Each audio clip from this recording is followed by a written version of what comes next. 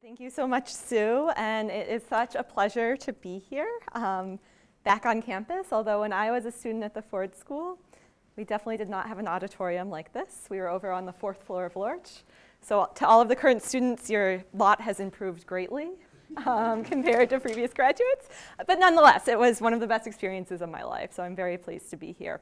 And as Sue mentioned, definitely interrupt with questions. I usually present to audiences of economists that aren't shy. And the sort of biggest insult is to not ask any questions at all. So do not hold back. And as Sue mentioned, today I'm going to be looking at federal student aid, and in particular the Pell Grant program and college pricing, and looking at how institutions respond to their students' Pell Grants. Great. So we all are in the field of higher education, so I probably don't need to spend much time motivating why we should care about affordability and access to college. There's an extensive literature in labor economics suggesting there are large private returns to earning a college degree, and there's suggestive evidence of positive spillovers from having a highly educated workforce. However, if some students face credit constraints and can't borrow against their future income to finance college education, then the overall level of education in the population may be inefficiently low.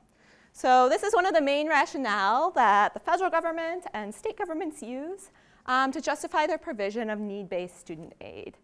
The largest of these programs, as Sue mentioned, is the federal Pell Grant program.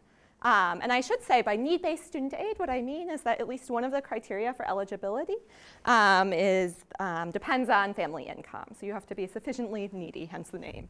But back to the Pell Grant program. So the federal Pell Grant program is the largest source of need-based aid in the US. In 2011, 9.5 million students received $35 billion in aid through this program.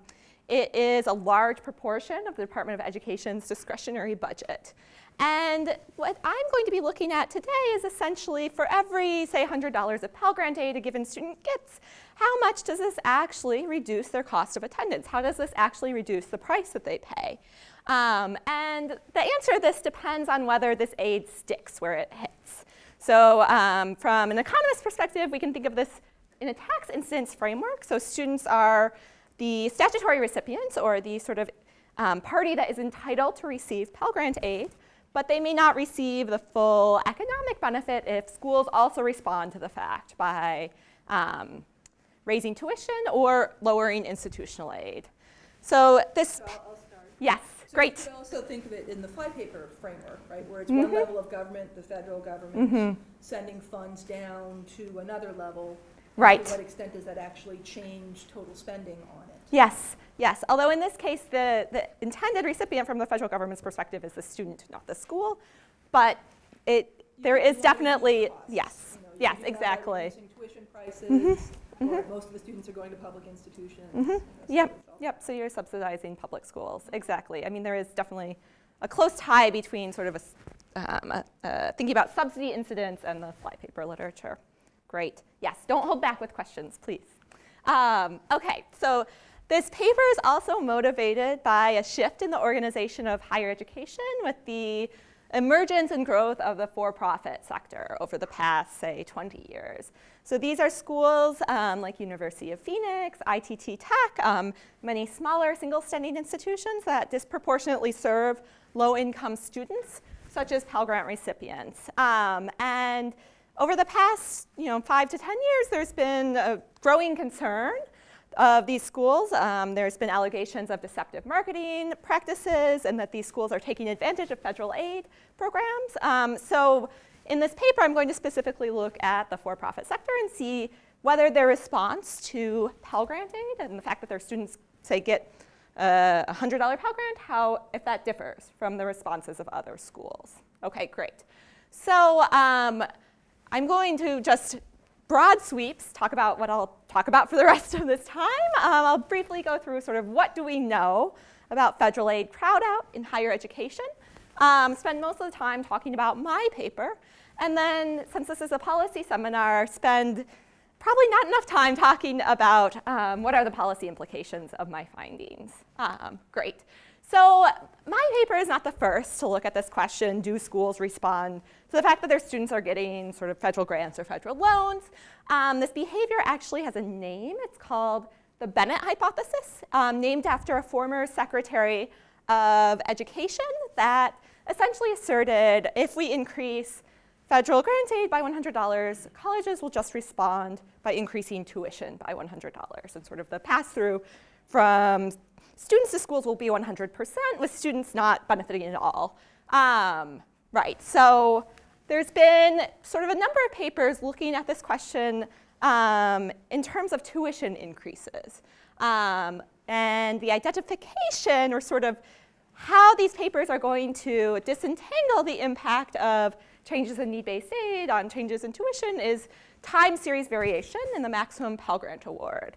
So that's what this figure is showing. So this green line is the maximum Pell Grant award students could receive in a given year since the program's inception in 1974 in nominal terms. And the blue line is the maximum Pell Grant award in inflation-adjusted terms. So just looking at this picture, sort of there may be concern if we're sort of looking at how tuition changes as the maximum Pell Grant award changes and inferring a causal sort of channel.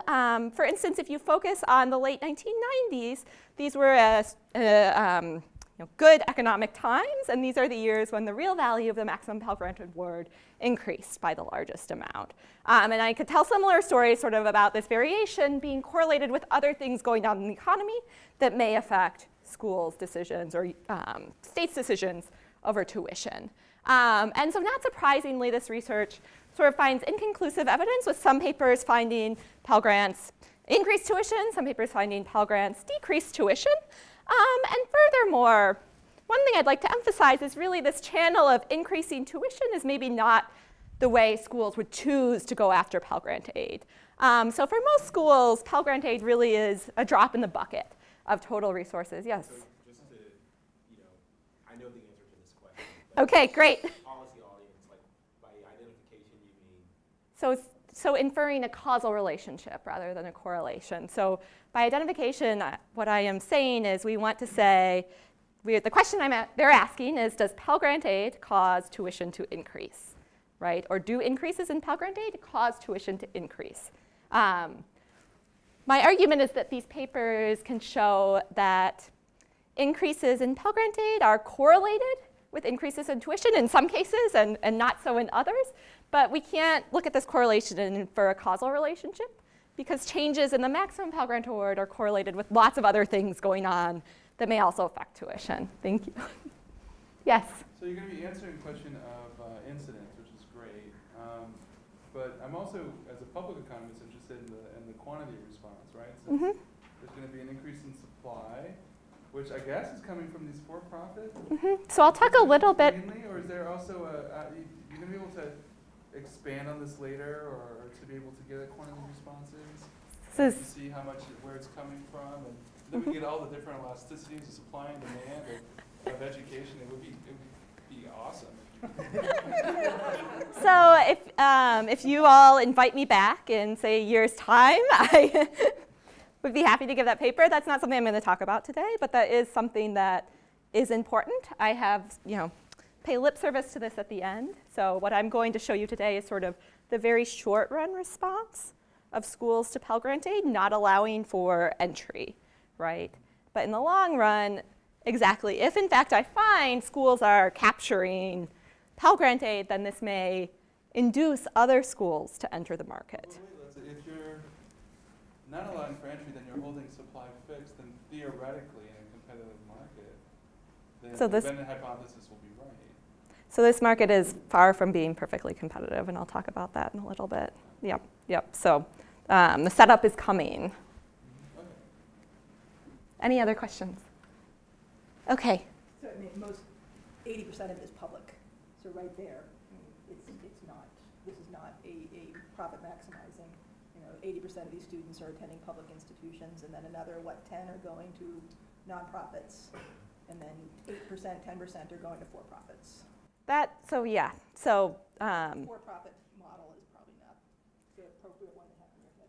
on average, right? We still might think for-profits would respond, and there is some evidence that they do, but in the short run, in the very short run, in a given year, they're sort of not going to be able to respond, and that's why, and Sue is exactly right. So the majority of Pell Grant recipients are attending public institutions, although there is this growing proportion going to for-profit schools.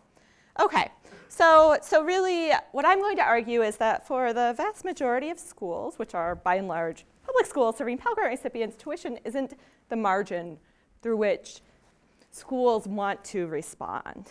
And the one exception is the for-profit sector. So these schools, some of them serve up to 90% of the students in their population are receiving Pell Grants. So this may be sort of the one sector that we might think would respond on the tuition margin. And just to say, like, why is the for-profit sector important? Well, actually, they received 25% of all Pell Grant awards in 2011. So this number has been growing. A few years ago, it was 80%, or less than, around 10%, and now it's 25%. So just a little diversion about the for-profit sector that I think is rarely focused on. This figure is graphing the for-profit share of all Pell Grant aid, and when people talk about sort of the dramatic increase in Pell Grant aid going to for-profit schools, they're focusing on the data points that are sort of after this line that I'm drawing. So if you start in like 1994, you see there's a large growth. But if we were to sort of extend this time series going back, we actually see that this point that we start at is the bottom of a trough. And in the late 80s, there was actually another spike in the proportion of Pell Grant dollars going to the for-profit sector. Sort of what led to this decrease? Well, there was tightening of federal student loan regulations. There was sort of many for-profits that exited the market. This is not something I'm going to talk about, but I think it's an interesting fact that doesn't get mentioned a lot when thinking about the for-profit sector. So why are we more worried in more recent years? Well, part of the reason is that overall Pell Grant aid, which is this green line, has increased dramatically. So even though if we look in 2009 and the percentage of students attending for-profit schools, it's around 25%, which is similar to the percentage back in the late 80s. The percentage attending for-profits is not 25%. The percentage of Pell Grant dollars, Yeah. yes. Are you going to have a time series on the share attending? No, but it is. That's the 10% I was referring to. Okay. So it's at a high right now, about 10%, where 10 years ago it was maybe like 5%. Mm-hmm. So it's growing as well, right. So this is a share of Pell Grant aid. Lesley, I know you don't want to get into this, but I mean. But let's get into it. Let's get into it. Exactly. So this cycle. Yes. The first kind of like cyclical swing upward. Mm-hmm. What do you speculate that to be attributed to? So my speculation is that it's related to regulation with respect to student loan default rates and eligibility, and which affects eligibility for federal student aid. My point here is that this pattern that we've seen over the last 10 years is not unusual if we're thinking about the share of Pell Grant aid. What is unusual is the total amount of money on the table, right? So 25% of $5 billion is a lot less than 25% of $35 billion. So sort of thinking about the sheer magnitude of dollars. So even though this cycle is something we've seen before, it's perhaps more relevant now. Yes? Did you ever read Brad Kerr's handbook chapter? I've read his paper on He's got a Pell Grant. 60-page handbook chapter in Higher Ed Handbook of Theory and Research. Okay. On the Pell Grant. It'll tell the whole story. Okay.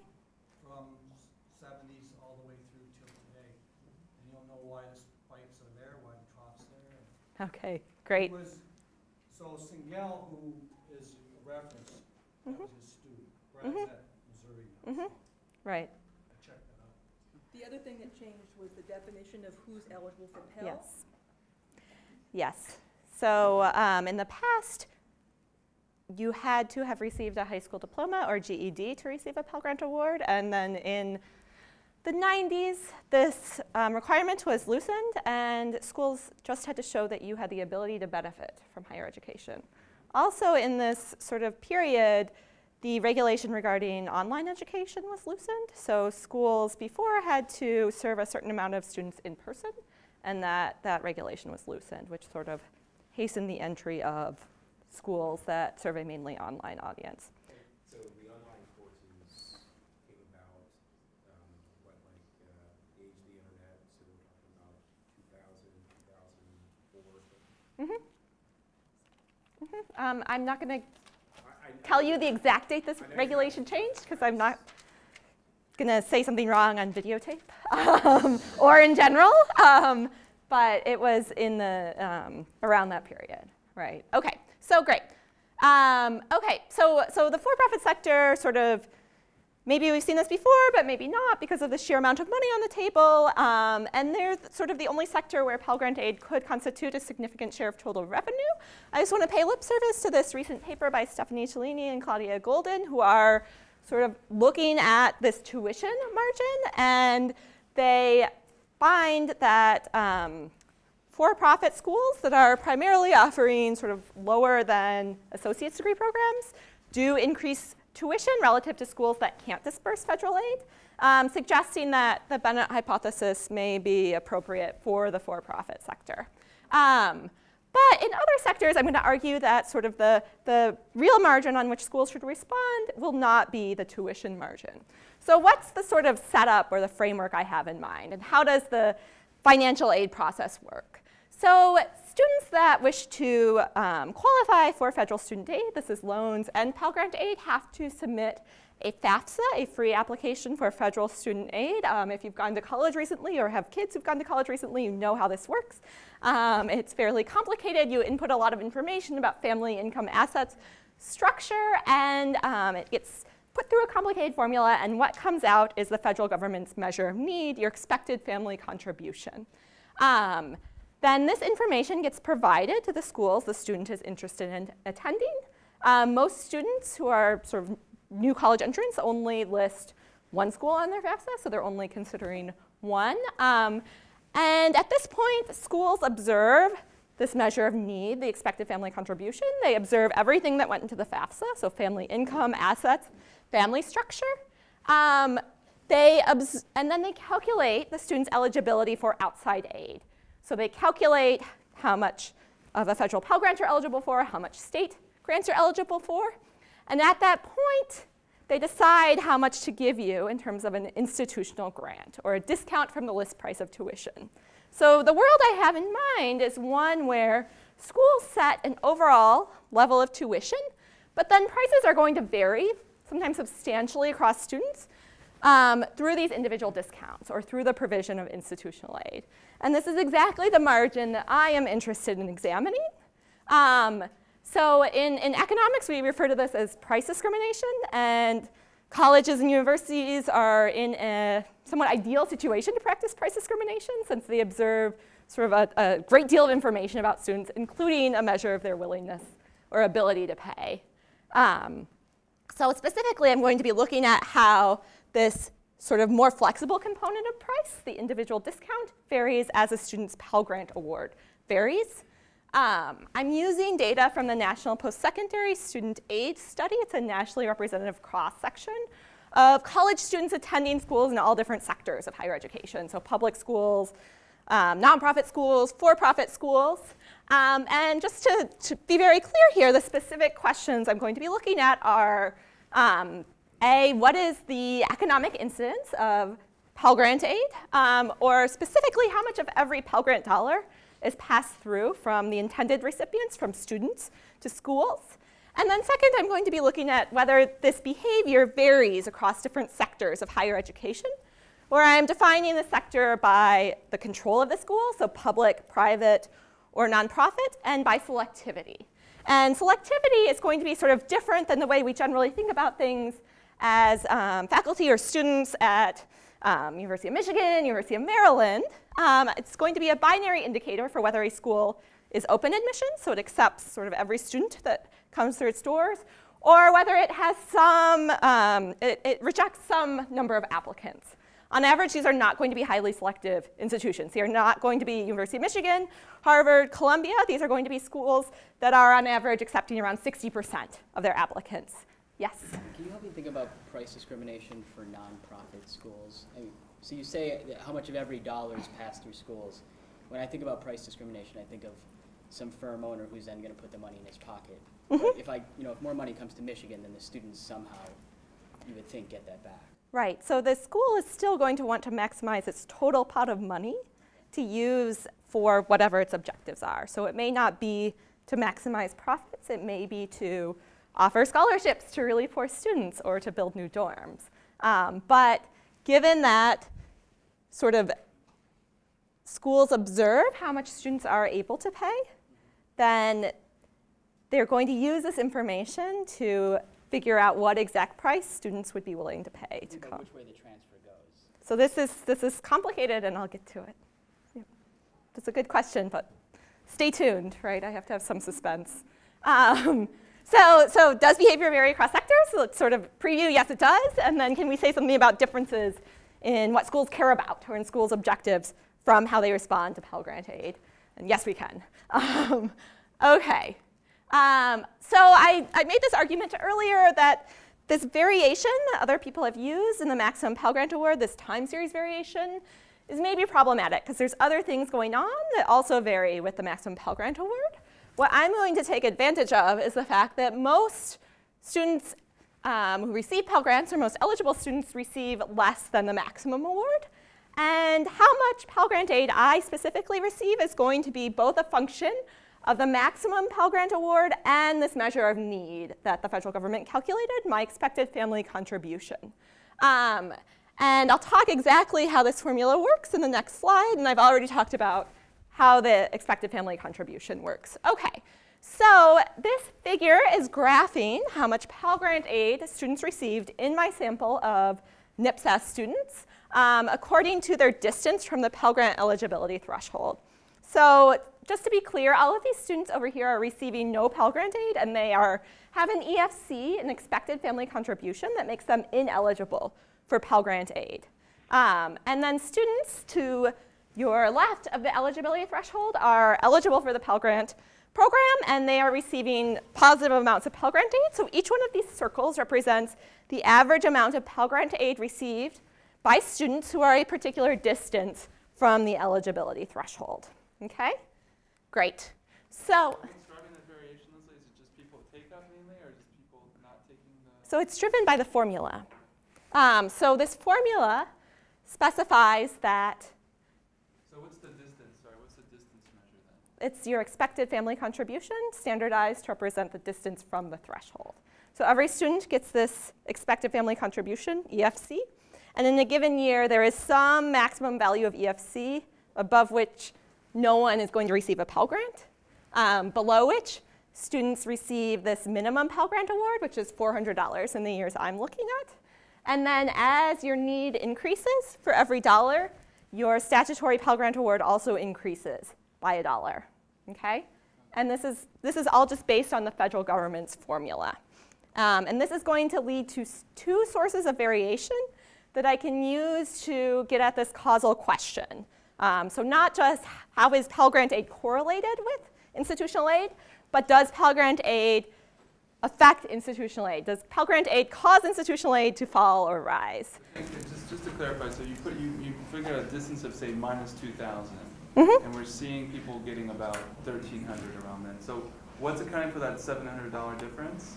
So imperfect take-up, yes. So It's imperfect. non-compliance, and if you do not stay enrolled for the full year, you don't get your full Pell Grant, Okay, right? so if everyone was taking up and everyone was staying enrolled, it would be almost a diagonal to $400 at the top. There's also an adjustment for whether you're full-time, part-time, or quarter-time. And roughly, like, what part of the term, say if you're talking about someone coming in like fall semester of the academic year, like, is it like middle of the term? Is it like the first few weeks of the term where basically, When are they getting the award? like when, maybe I don't quite understand the question I want to answer, but like when, there's a point in the term where basically the institutions get to keep the funds? No. No. Okay. No, either you students qualify or they don't, If they right? drop out within a certain Distance. distance. Colleen, you know the answer? Yeah, thanks, Steve. If a student drops out at a certain percentage of the way through the semester, then the institution essentially keeps the Pell funds. Right. I see. But this is not actually the institution. So, but this isn't the institution keeping it. It's that the student still has to pay tuition. It's essentially So the student gets to keep it, right? Because they're still on the hook for tuition. Yes, but so they essentially then they end up owing money to the school in the amount of the Pell Grant, if that makes sense. So They owe the school tuition. yeah. Okay. Right. So if the student drops out too soon, they're not going to get their Pell Grant award, but they still owe the school, is what you're saying. Correct, but after a certain point in time during the semester, then the school keeps essentially all of the aid, and the student might still have some funds to pay the school if they haven't paid their bill for whatever reason, for example. That time period would be usually after the drop ad. Right. Right. But that's not what this is about. I mean, No. this distance from the maximum is about part-time versus full-time. If you look at this separately, Yeah. I mean, I looked at this particular NIPSAS, this particular graph. It's basically, if you look at the full-time people, it looks right, and then this is people who are going part-time. I've got many experts in the audience, the best kind of audience. Okay, great. So there's two sources of variation in Pell Grant awards that I'm going to use to disentangle this causal question. So the first is this discontinuous increase in students' Pell Grant award as you say move from being $1 above the threshold to $1 below the threshold. And this is driven by this minimum Pell Grant award. So no one receives less than $400 in Pell Grant aid if you qualify for a Pell Grant award.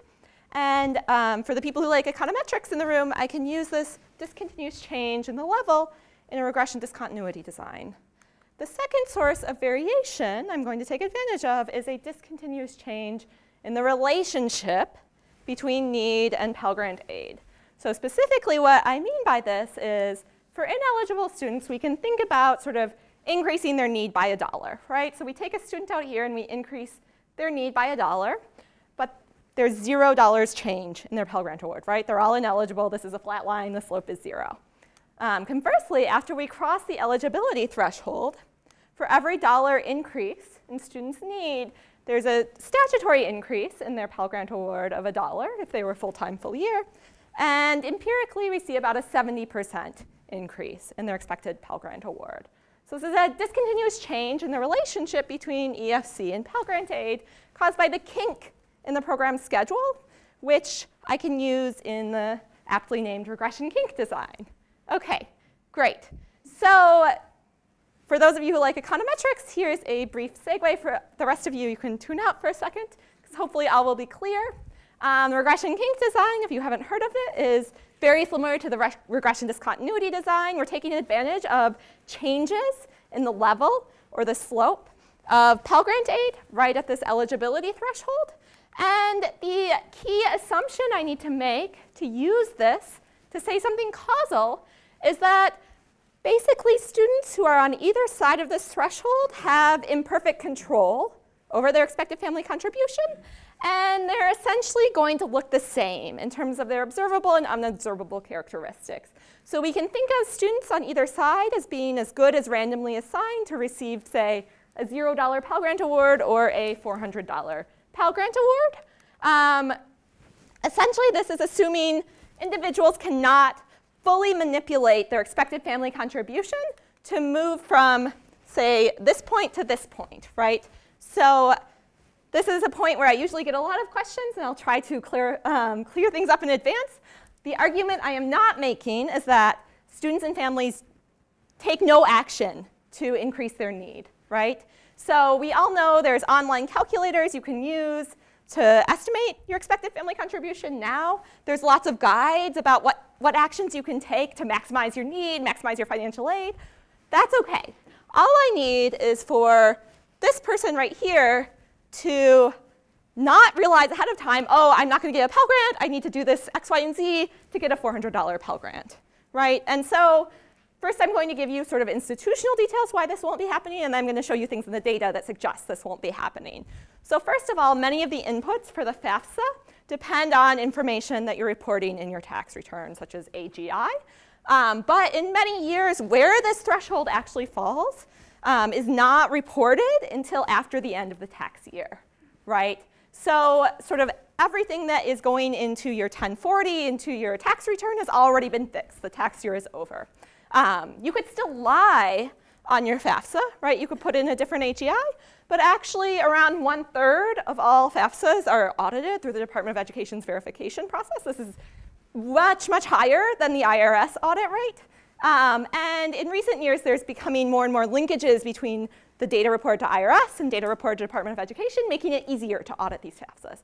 So you can lie, but chances are you will be found out. The other thing that I'm going to show you, yes? How often do they catch people? I'm just curious. How often do they catch people? This is, so they report this data online. I do not know it off the top of my head. So the question is, are they catching people who are cheating, or are they catching people who are confused and by this massive, complex FAFSA form and not understanding what they need to report? So those two things are hard to disentangle. Okay, so I made this argument. Students are not sort of manipulating this measure of need. There's also things we should see in the data. So for instance, if we plot the number of students with a particular EFC, and this is just a standardized measure of the number of students, we shouldn't see a jump in the number of students right at the Pell Grant eligibility threshold. If we saw a jump, this would suggest that sort of students were realizing they were right over here and doing something to become eligible for Pell Grant aid, and we see no jump. We can also look at the distribution of observable characteristics, which I'm happy to talk about afterwards. I'm not going to show you now for the interest of time. But sort of all evidence in the data suggests sort of what we might expect, that students have imperfect control over this measure of need, and they're not able to perfectly choose their expected family contribution to take advantage of the eligibility threshold. Great. OK, so really quickly, I'm going to go through what we would expect to see in the data if, say, schools were capturing 100% of Pell Grant aid, and if, on the other hand, schools were capturing no Pell Grant aid. So I've drawn this stylized depiction of the Pell Grant program schedule where sort of everyone is a complier, everyone attends full time. We've got a change in the level of $400 due to the minimum Pell Grant award, and a change in the slope, or this relationship of -1, right? Your need increases by $1, you get $1 more Pell Grant aid. OK, what would happen if there was no crowd out? So what this blue line is representing is a hypothetical relationship between institutional grant aid and need, right? And what we're really looking for is what's happening right around the place where the Pell Grant changes discontinuously.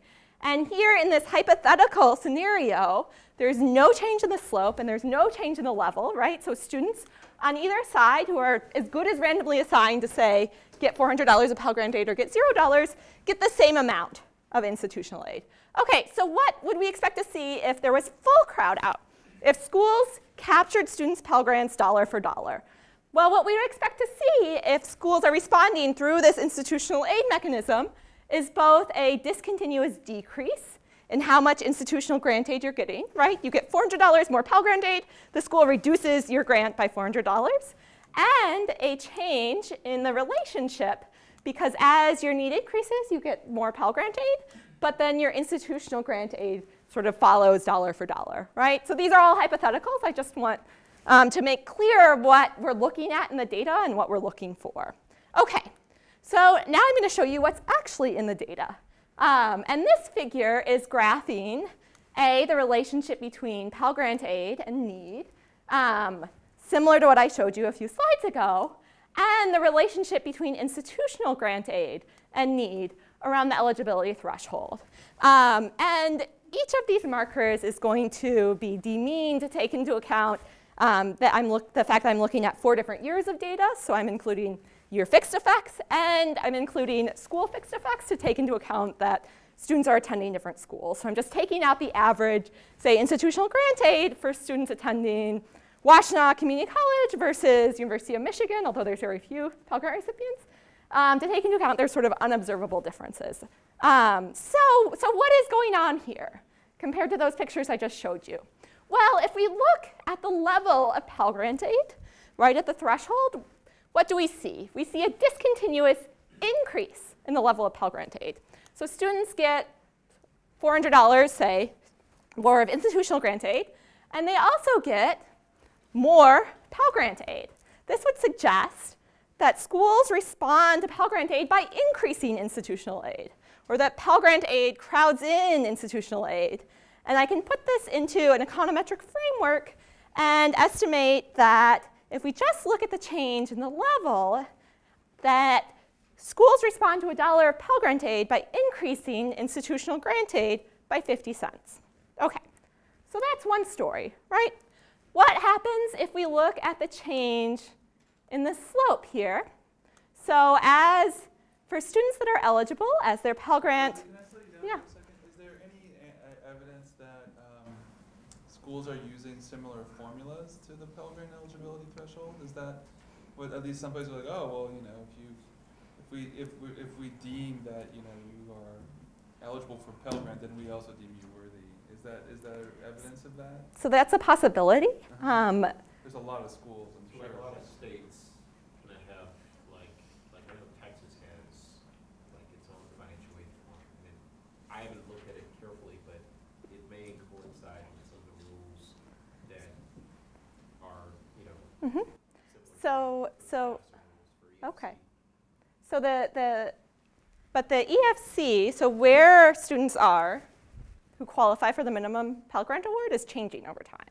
So it would have to be not just sort of a relationship between this measure of need and the provision of state grant aid, but also the fact that on one side of this particular value of EFC in a given year, students are getting Pell Grant aid. No, I agree with that, but Many we states see- have those rules. We I mean, see Right. the state grant program. EITC and state EITC Mhm. rules. Mhm. Kind Right. of like anchored in some way to Mhm. like the federal rule, just for whatever reason. Mm-hmm. So you're saying that what is the So I guess what I'm saying is that there's a possibility. Mhm. I mean, there's a possibility that like other things might be happening. Mm-hmm. Mm-hmm. Okay. That's all. I would plot state grants Mhm. the same. Are you going to? No. Because there are definitely state programs that are, these programs are only for Pell Grant recipients. Mhm. And so there's a, and I believe there are also, I don't know if Michigan has such a thing. Is Michigan's named that way? But there are definitely states in which it's structured such that here's a grant for Pell Grant people. So what that would matter here in terms of the interpretation Is it would that just you've make got the something coefficient else smaller. going on out Yeah. there. Yep. That would actually increase this further. Right, the discontinuity would be even Yes, greater because they're exactly. also getting state money. Exactly. Yeah. Are you going to talk about COA? I mean, there's A cost of attendance limit, right? So I will talk about it now.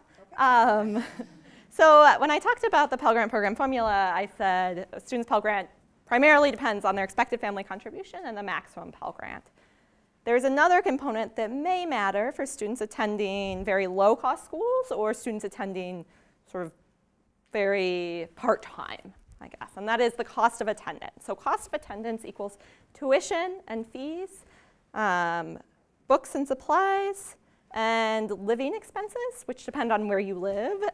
So room and board at dorms, a smaller expense if you're living with your parents, an expense if you're not living in the dorms and not living with your parents. And so if this cost of attendance is less than the Pell Grant award you qualify for, then you will only get as much as the cost of attendance. Now, what's going on here is that I'm thinking about what's happening to students right around the threshold, right? And so the variation in the Pell Grant award is from, say, $0 to $1,000, right? So we would have to have students attending schools that had very low tuition or were attending sufficiently part-time that this cost of attendance requirement would be binding. In practice, around this threshold, this is really not a concern. It's not going on. If the minimum Pell Grant award was much larger, if it was $10,000, then we would worry. We wouldn't worry about this, but this would be something I would talk about more. So this is a constraint, but in practice, for the students that I'm looking at, it's not going to matter. It's part of the slope though, too, right? In the sense that, you know, you're gonna, as Yes. you go out further, you're gonna have students who are running into their COA and their institutional grant is getting reduced. Okay. Yep, so I can look at remaining need and see if this is a mechanical relationship. I'm not going to show it here, but it's not. So students that are even receiving the maximum Pell Grant award have on average, even those attending non-selected public schools, which are very cheap, have on average, I'm not going to get the numbers right, it's in the paper, they have a sufficiently large amount of unmet need that this, once you take into account Pell Grant aid and state grant aid, that this couldn't be a mechanical relationship. But that's a fair point. Yes? So a related point to that and the state aid, I mean, in just doing the same graph for the state aid would basically answer the question, but even, so I think the point that even if the state aid isn't using exactly the same threshold as the Pell, which probably isn't, or maybe it is, I don't know, but even if that's varying, you still could have a problem, particularly with the RK, right? Because it's, you know, that's estimating the slope difference on each side of these thresholds. And so even if the threshold was like $100 to the left, that's not going to change your estimate of like the slope, right? Because so much of the data is helping to estimate the slope. Yes. So I mean, I can take into account the fact that things might be going on out here by including controls for flexible functions of expected family contribution. I can also look at narrower ranges around the threshold, and things stay relatively similar, although they get noisy because I'm losing data. Yeah. So to the extent that state grant aid is piggybacking on top of Pell, I just need to scale down my estimates by sort of however much actual total grant aid is increasing here, right? And I've done that, and things look pretty much the same, but I'm not going to show it here. You'll have to take my word on it. If you really care, I'll show you some other time. But I want to get to the punchline. But are there any other questions first? No. OK, great. So if we just look at the change in the level of Pell Grant aid, we would come to the conclusion that Pell Grant aid crowds in institutional grant aid. So schools respond to $1 Pell Grant aid by increasing institutional grant aid by about 50 cents. However, what happens if we look at the change in the slope of the relationship between institutional grant aid? So remember, as your need increases, you get $1 more Pell Grant aid, a statutory $1 more, empirically about 70 cents. However, for institutional grant aid, as your need increases, your institutional grant aid actually falls. So if we're just looking at sort of how the slope of the relationship between institutional grants and need changes at the threshold, we would actually come to the opposite conclusion, that Pell Grant aid crowds out institutional grant aid by about 20 cents on the dollar. Okay? So before I get into interpreting this result, I'm going to show you some heterogeneity across sectors. And the first is looking at public institutions. Now note that these two scales, these two axes, have different scales. And again, I'm plotting the relationship between institutional grant aid and need. This sort of black short dashed line here is just extrapolating from this relationship between institutional grant aid and need for ineligible students. What this is basically saying is, if we think sort of this represents how colleges are giving out aid depending on need, this line will represent the counterfactual of how much grant aid Pell Grants would have gotten, Pell Grant recipients would have gotten if the Pell Grant program didn't exist, right? But if we focus right around the eligibility threshold, we can really see that public institutions are leading the charge here in terms of this crowd in. And I'll quantify sort of how much is going on here. If we look at non-selective private institutions, so this is grouping together for-profits and open admissions nonprofits, and I'll show you in a few slides that these schools are behaving similarly to Pell Grant aid. We don't see any change in the level at the threshold, and we do see a change in the slope, suggesting that the only thing going on here is crowd out. And then finally, we can look at more selective nonprofit institutions. And I always want to make clear here that these are not going to be the Columbias and Harvards. These are just nonprofit schools that have some criteria for admission. They're still admitting most of their students.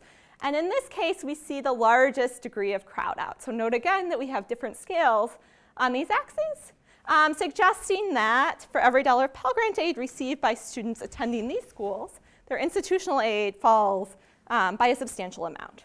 Okay, So what I'm showing you is that there's a lot of heterogeneity across sectors. So how schools respond to Pell Grant aid is going to vary depending on whether they're a public, a nonprofit, or a less selective nonprofit. And in the paper, I go through a model suggesting that these patterns that we observe are not consistent with a world where schools maximize profit. So they respond to Pell Grant aid to maximize profit. So this is reasonable. I'm not going to stand here and argue that we all thought public schools were profit maximizers. That's not realistic.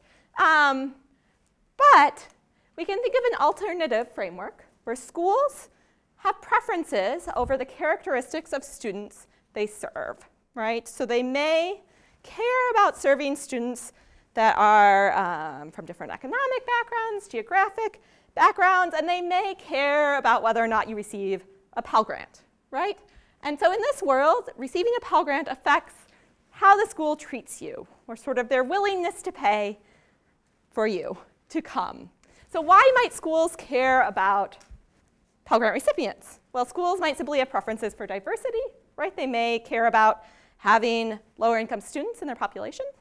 The US News and World Report recently started reporting the percentage of students in each school that are receiving Pell Grants, so this may be a reputation issue. Talking to fundraisers, one of the statistics that is most effective in getting people to donate is 30% of our students are needy. They're receiving Pell Grants. We serve a needy population. Why don't you contribute? And then finally, thinking about state grant aid programs. So the framework I have in mind here is not necessarily the one that has been mentioned, but there are some states that give schools a lump sum amount of grant aid, depending on, in part, the neediness of their student body. So you get more Pell Grant recipients today, you can get more grant aid from the state in the future period, right? So this might be another reason why states would care about serving Pell Grant recipients. That graph that you had before with the more selective nonprofit schools, were you able to also kind of do a similar graph where you just ordered it to like schools that are ranked by US News and World Report to see if that plays a role? Yeah, so I would love to do that, right? I run out of data when I start cutting the data that finely. So there's a reason why I show you these graphs for students way out, away from the eligibility threshold. It's because I don't have enough data to sort of get reliable estimates. And when I start cutting into smaller and smaller categories, it just makes the problem worse. Something I would love to look at with different data.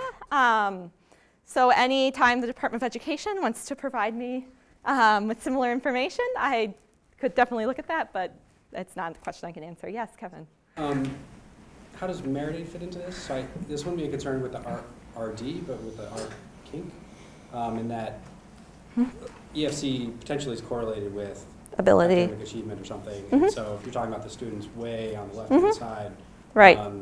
They might have sort of lower achievement scores and they get less merit aid from the institutions. So I'm going to go back to this argument that my estimates are thinking about are coming off of students right around this eligibility threshold, right? And so you may not believe that as I flexibly control for expected family contribution, that's eating up sort of all of the relationship between schools' willingness to give merit aid and need. I can look at sort of narrower windows and the results get noisy, but they're consistent. So the RD only makes sense right around the threshold, and RKink inherent, like by definition, requires observations away from the threshold. But not sort of necessarily large away from the threshold, right? In the same way, the regression discontinuity requires observations, right? I guess in the limit, you need just one on either side. With the regression kink, you need two, but okay, great. Okay, so sort of if any of these reasons cause schools to care more about, not care more, but care about whether or not you're a Pell Grant recipient, then there's going to be two things going on as students move from being Pell Grant ineligible to eligible, right? There's going to be a change in your outside aid. You're getting Pell Grant aid, right? And the school would like to capture this regardless of whether they're profit maximizing or care about other things. So they have sort of the maximum amount of resources to redistribute sort of in the way they'd like. But then students also receive a label of being a Pell Grant recipient, and this may affect some schools' willingness to pay for them. And this is going to work in the opposite direction if sort of any of these channels are working, right? You get a Pell Grant, you are more valuable in the school's eyes, and they're willing to provide more grant aid for you. So I do some fancy econometrics, which I'm happy to talk about afterwards, but I can basically disentangle these two separate parameters using the kink and using the discontinuity, and estimate, on one hand, how much of each dollar of Pell Grant aid is captured or is crowded out by reduction in institutional grant aid, and then how much does this labeling effect change schools' willingness to pay for Pell Grant recipients. And overall, I estimate that 20 cents of every Pell Grant dollar is crowded out by a reduction in institutional grant aid. So I get $100 of Pell Grant aid, which results in me getting $20 less of institutional grant aid. So my total grant aid package increases by $80. However, for students that are right around this eligibility threshold, for students that are receiving Pell Grants, this labeling effect leads schools to provide an additional $330 or an 18% increase in institutional aid because of this labeling effect, okay? So right around this eligibility threshold, this willingness to pay is going to dominate, which would, if we're just looking at these students, lead us to conclude that Pell Grant aid increases institutional aid, when overall this is not the case. So you're going to put them both together? Yes. Okay. But first I'm going to look at different sectors. So here I've broken out schools by their control and their selectivity. So these top two are public institutions that are open admissions or more selective. This first parameter is what I'm calling pass-through or the capture. So you can think of every dollar of Pell Grant aid among open admissions public schools leads to an 11-cent decrease in institutional aid. Among more selective public schools, it leads to a 13-cent decrease. But due to this willingness to pay, open admissions public schools direct $220 additional dollars to Pell Grant recipients, which is a 92% increase at the mean. And selective schools provide an additional $860 to Pell Grant recipients, which is a 120% increase at the mean. Okay, but focusing on the remainder of these schools, so these are, this third row is the open admissions nonprofit schools. There's no sort of preferences for Pell Grant recipients, no willingness to pay, 18 cents of every dollar. Pell Grant aid is crowded out. In the for-profit sector, I estimate that crowd out is around 10 cents on the dollar, or 10%, which is actually the lowest of them all. And finally, if you remember that third graph I showed you with the sharpest kink, as that would suggest, students in attending more selective nonprofit schools experience the greatest degree of crowd out. So every dollar of Pell Grant aid leads to a 72-cent reduction in institutional grant aid. And there may be some willingness to pay here, but it's very noisily estimated, so I'm not going to hang my hat on it. Okay, so bottom line here is, yes, we can say something about differences in objectives. Public schools clearly seem to place value on the fact that they're serving Pell Grant recipients. Crowd out is largest among selective, more selective nonprofit schools. And open admissions, nonprofits and for-profit schools have the, on average, the smallest degree of crowd out. Okay, yes? So putting this together with Cellini and Golden would have the dependent variable being net price. Yes, and that would suggest a very different answer, right? Well, I don't know. It might, maybe only for the for-profits. I mean, basically, you're manipulating something, and but you could do this, right? With net price as the dependent variable instead of institutional aid? I'm looking within schools.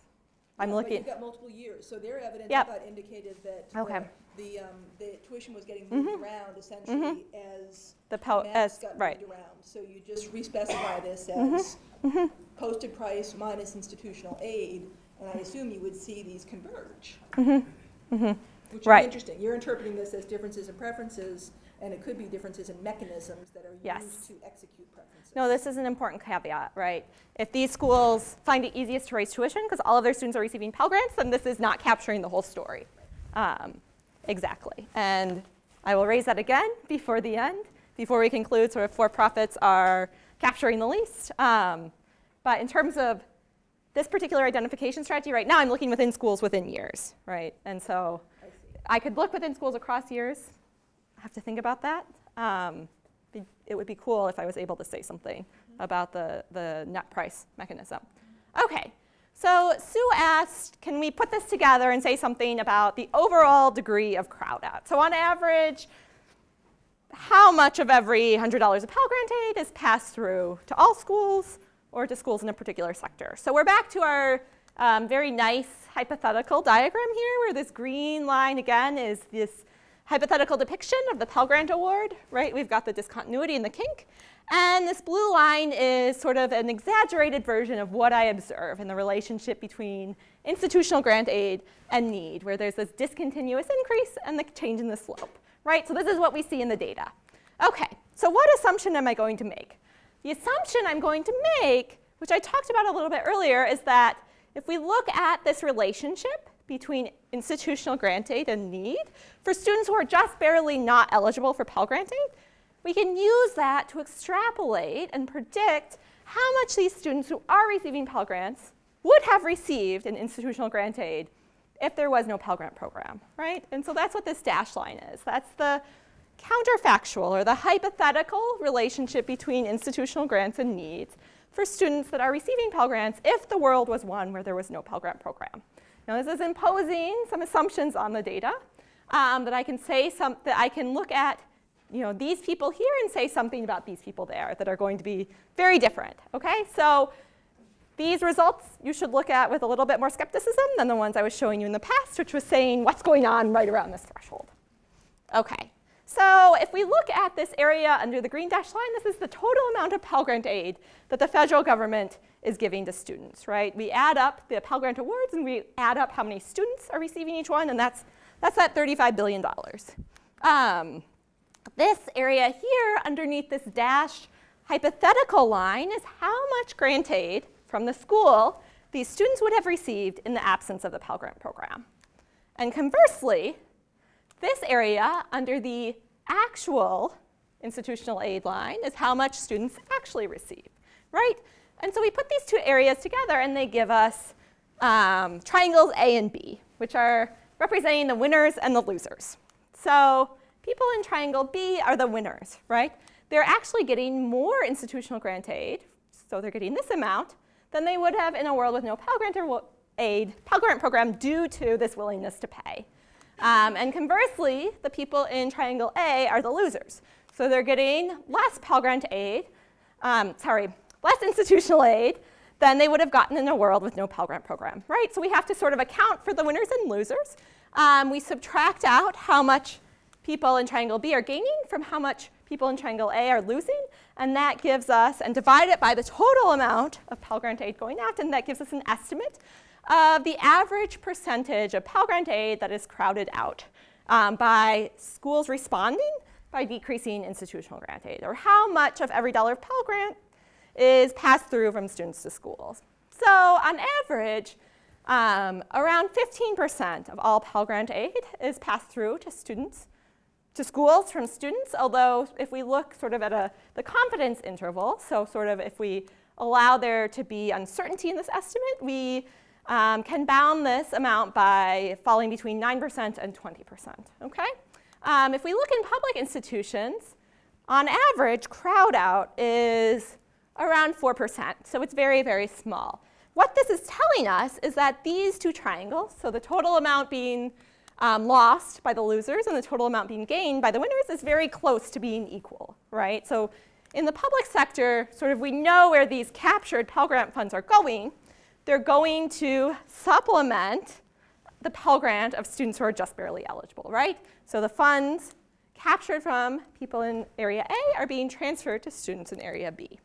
On average, these open admissions private schools, so these are nonprofits and for-profits, are getting around 18 cents on the dollar, and these more selective nonprofit schools are capturing close to 70 cents on the dollar.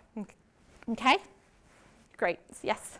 So there's two reasons why you could see like a zero in this One is because a set of institutions just doesn't have institutional aid, so there's nothing to crowd out. So one way to norm this would be as a proportion of the aid that they give out, how much contributes to crowd out. And the other is that they give out lots of aid, but it's unrelated to the Pell Grant schedule. Yes.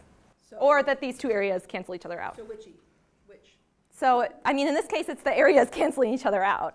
It's neither, right? So they're giving out aid. They're just, Well, some of these aren't giving out as much aid. You know what I mean? Yep.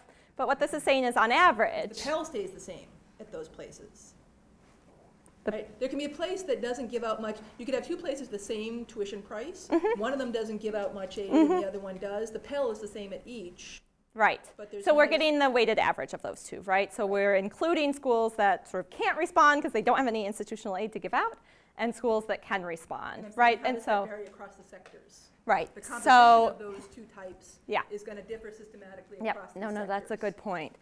So public schools, the open admissions public schools give out the least amount of aid, right? But we're still seeing this crowd out. So if I Teeny, though. It's 4%. But this is masking heterogeneity, right? So these students are gaining and these students are losing, and they're approximately equal. So it's a 0 overall, but it's representing a lot of transfers between the most needy Pell Grant recipients to the least needy Pell Grant recipients. The level of the thing, right? If the level of this thing were way, way down, that would be another reason why this, right? This is in percentage terms, right? So it just has to be, there's some aid to crowd out. What I would want to do is eliminate schools that absolutely can't, not eliminate them, but that's sort of part of this picture, right? If you're a school that doesn't respond because you have no aid, we want to take that into account. And that's going to drag these results towards 0. But it's part of the big picture, right? Yes, Sheldon. But I do think you'd want to look at that separate. So essentially the difference between the community colleges, which don't have the type of aid, and the example of selective private, presumably, if there were no Pell, Harvard would still fill that in. So it's 100% at Harvard, right?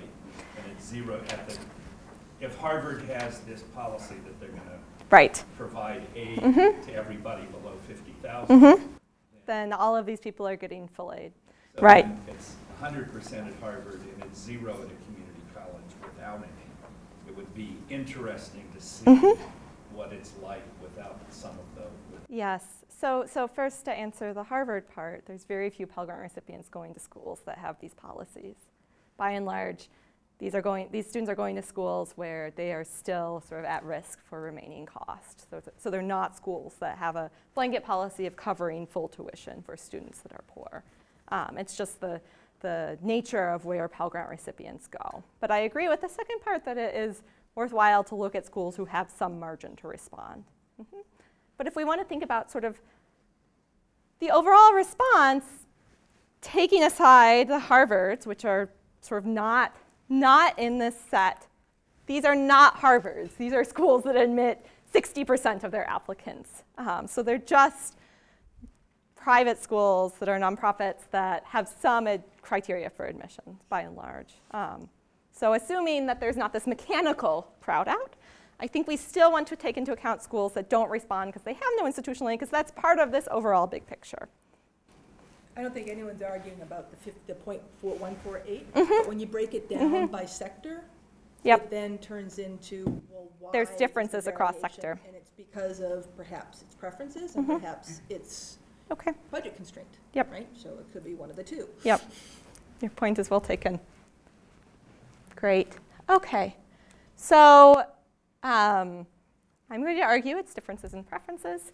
Stay tuned. If I find something different, I'll change the punchline here. I show that public schools appear to value the fact that a student is a Pell Grant recipient. So there's this labeling effect, which increases schools' willingness to pay for these students.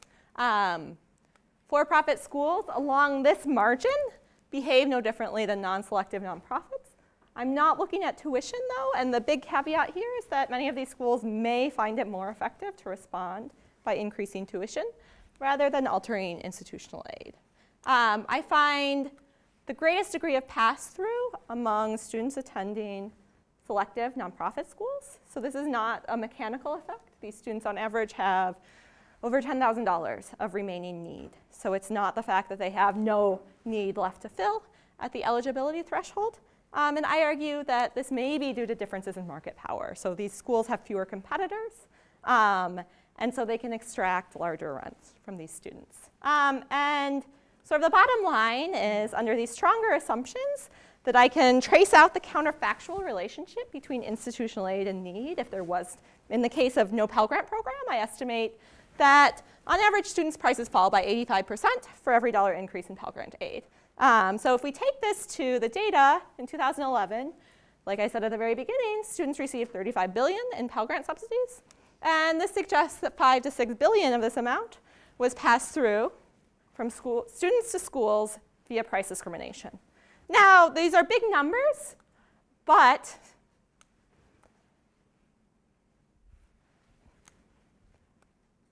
what does this mean for policy? OK, so does Pell Grant aid increase affordability? This is a resounding yes. So students are receiving the majority of their Pell Grant aid. If we look at how much information schools have, if this was a market where schools were truly profit maximizers, we would not see students getting 85 cents for every $1. This is actually a large proportion given the setting that we're in. So I want to make that clear. What sort of can we think about doing in order to reduce crowd out? So in order to increase the effectiveness of this Pell Grant aid in reaching the students and reducing their price.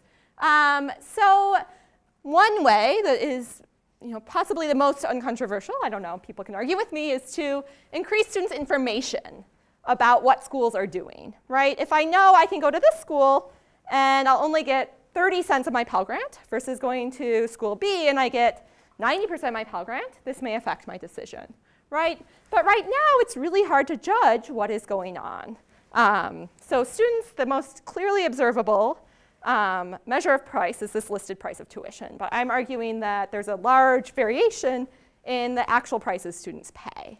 The federal government has started trying to make this information easier to obtain. So they have a net price calculator. You can put in some information about your family circumstances, and it will tell you for a given institution, sort of on average, what students are paying who kind of look like you. And the recent college scorecard is also intended to provide more information to students that may affect their decisions.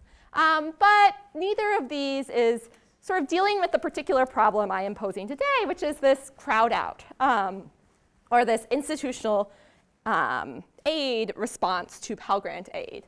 And so one idea would be to use the FAFSA as a tool to provide additional information. So for students that apply through the FAFSA, there could be a way to provide these students in turn with more information than just their expected family contribution.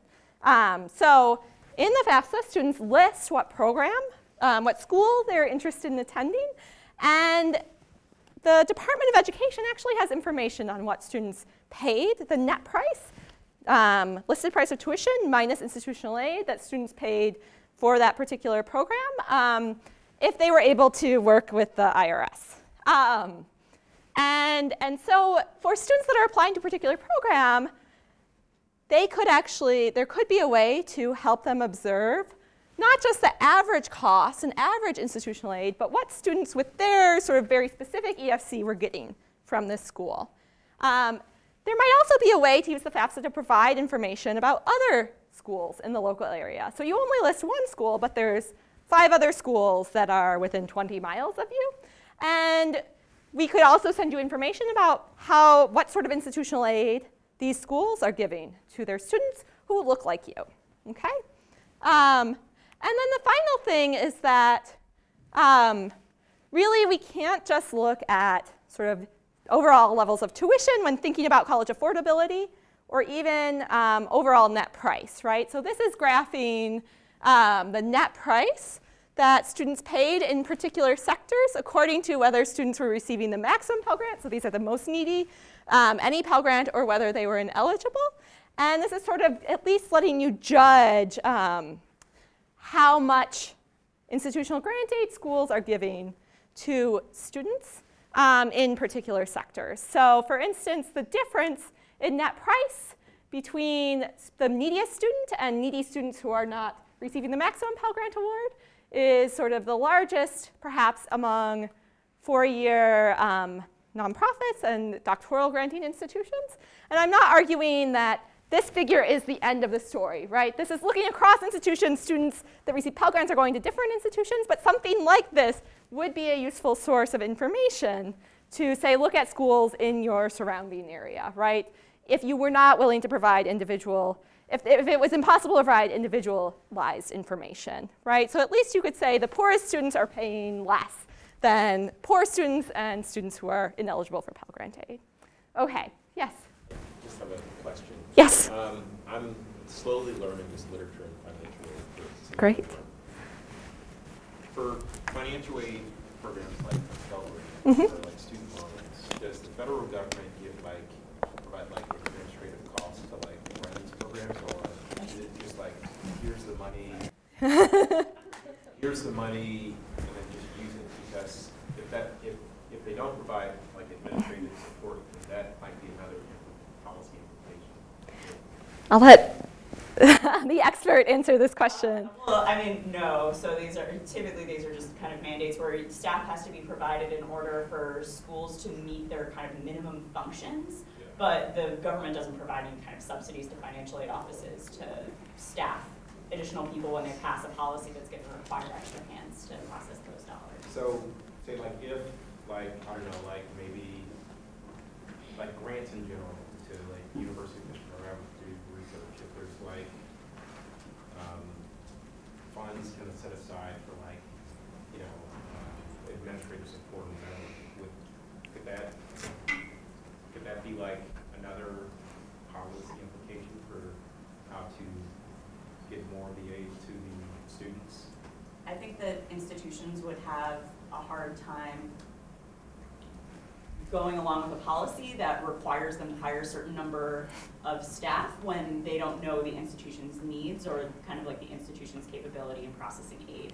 So I think that would be kind of an infringement on institutions themselves in terms of like their payroll and benefits and things like that, because likely a grant wouldn't cover that amount, but also the government doesn't specify a number per program that you should have employed in your financial aid office either. Right. So I think it would be putting a lot on the institution. I get it. So there's an administrative allowance that goes with the, is it, and it's hooked to, right, is this the right phrase that they use, that FSA uses?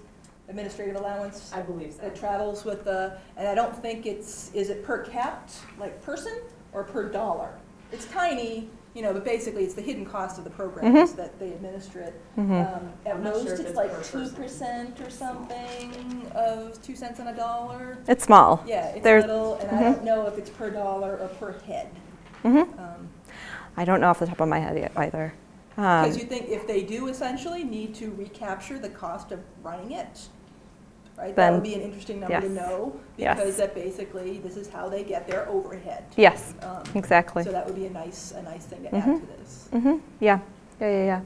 It's something that's probably knowable.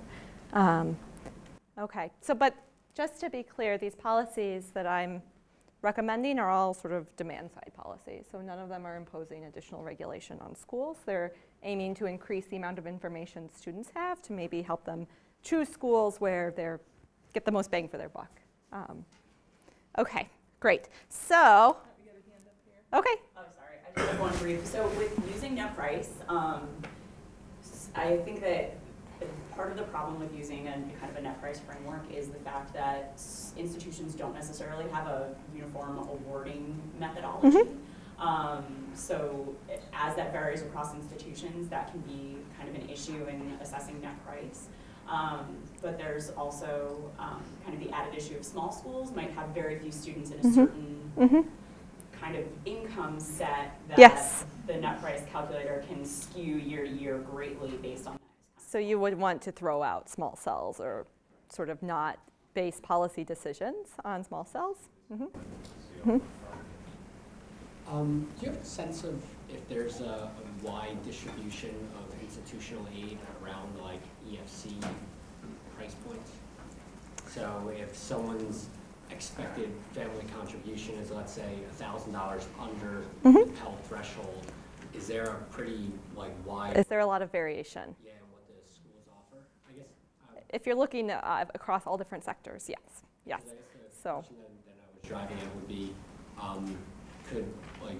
could there be a role in that, given the Pell Grant, students are now more willing to accept enrollment from the lower end of this distribution?